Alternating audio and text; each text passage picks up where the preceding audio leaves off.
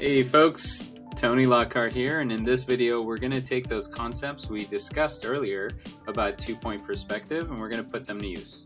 Alright, so you don't really have to go and draw the horizon line and the vanishing points and then you map everything out. You don't really have to do that if you don't want to, because these are just tools, they're not rules.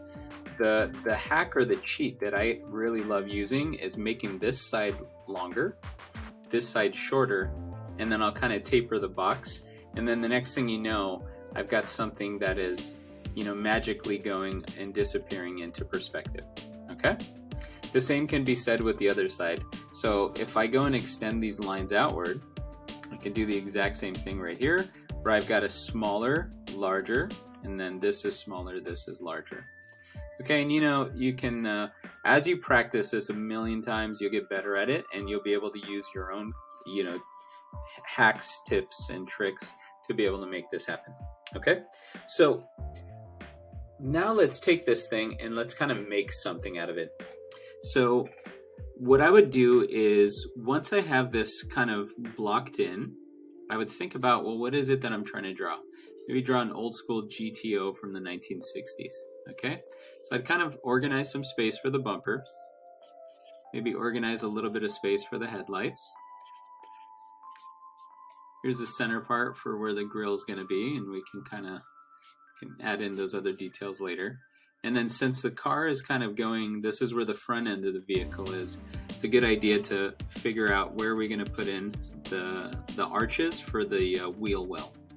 Okay, so that's where the wheels are going to be. Let's kind of go and map out where the door is going to be. And then I'm starting to realize, well, I'm a little out of space, so I'm going to extend this outwards a little bit more. But remember the trick. You want to make that smaller as it gets closer to the vanishing point, a little bit smaller as it goes away from the camera, because, that's part of the illusion. Okay, so we got pretty much the part of the car that's kind of boxed in. So now we could start to think about, okay, how are we going to put the rest of the vehicle in there as well? So we can kind of put the pillars for the door. And then remember, we've got this vanishing point out here, so we've got to kind of connect.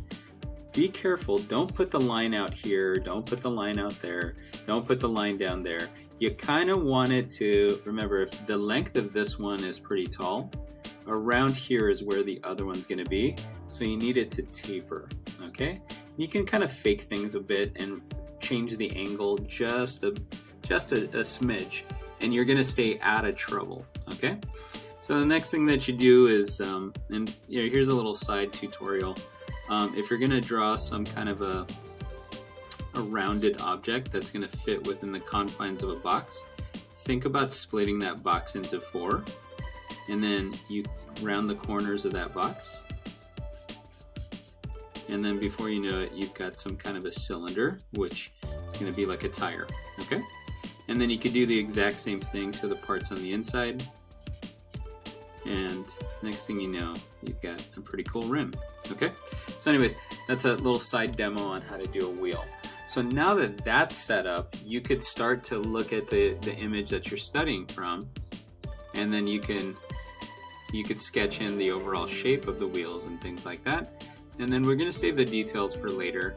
But essentially what you want to do is you want to go and make sure your measurements are right, your angles are right, before you spend any time doing any kind of details. After you figure this out, you can go back and you can go and make your details start to happen and make this thing actually look like a vehicle. Okay?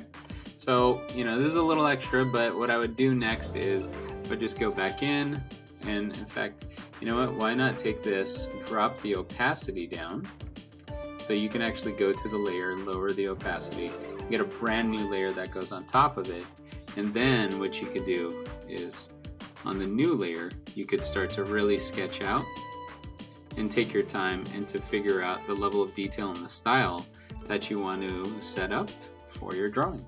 Okay, so at any rate, go give this a try. Figure out where those vanishing points are. Go ahead and use these concepts of longer edges and smaller edges depending on the relationship to the horizon line. Get your box in there first. After you get your box in there, really break everything apart. Follow those rules or those tools about how things get smaller as they get farther away. Smaller, smaller, smaller, smaller. If you do that, I think you're gonna make some really good drawings. Alright guys, we'll see you in the next video. Thanks.